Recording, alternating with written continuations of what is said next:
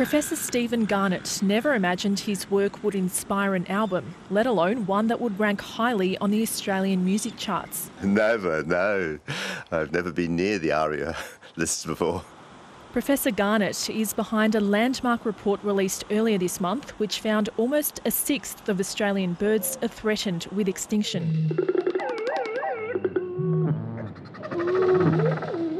It became the inspiration behind a new album, Songs of Disappearance, which is made up entirely of different bird calls.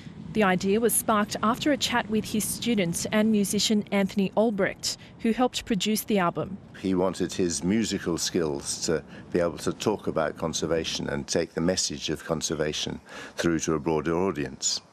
And I said, can you do anything to help tell the message about these birds that are disappearing? And he came up with the idea of using bird songs. In its first week of release, Songs of Disappearance has climbed towards the top of the ARIA album charts, beating the likes of Justin Bieber and Michael Bublé to clinch the 5th spot. It's an absolutely incredible feeling.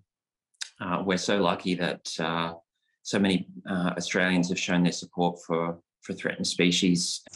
This is the sound of a Carpentarian grass wren. It's one of 53 threatened species of Australian birds featured on this album. The bird songs were all collected by Brisbane-based sound recordist David Stewart Nature Sound, who travelled across Australia over 4 decades to record them. Some of the recordings are so brief because he waited hours out in the bush to hear a peep out of some of these species. Little bird on the bird? Yes. It's hoped listeners will take away an important message. It will give them a window into the world of birds they won't get from their back garden. There are all these threatened species that they may not ever be able to hear, but we hope that their children and grandchildren will be able to hear if we take action. The proceeds from the album's sales will go towards BirdLife Australia's conservation efforts. Husni Ishams, ABC News.